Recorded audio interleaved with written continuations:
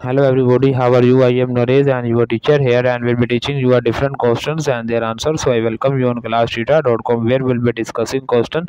So let's get on the question. So our today question is which accounts are found on an income statement. Select all that apply accumulated depreciations, checking cost of goods and owner equity loan payables. The correct answer of the question is the accounts that are found on an income statements are cost of goods sold.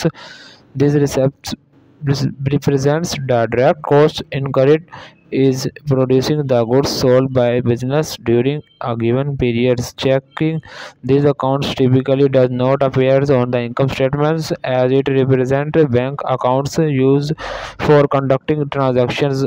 Owners equity these represented the original interest in the assets of a business after liabilities are dedicated and it often show on the balance sheet more on the income statements. Loan payables these accounts typically does not appear on the income statements as it represents liability that is shown on the balance sheets. Accumulated depreciations these represent the total amount of the depreciation that has been charge against an asset over its useful life and typically shown on the balance sheets but not the income statement. Therefore, only cost of goods sold is the account that is found on income statements. So that the answer of the question. If you are searching any other questions, please visit www.classtheta.com and find on the search section. If you have any question to ask, there an ask session on the right side of the website. Fill the form and will be answering you as soon as I can.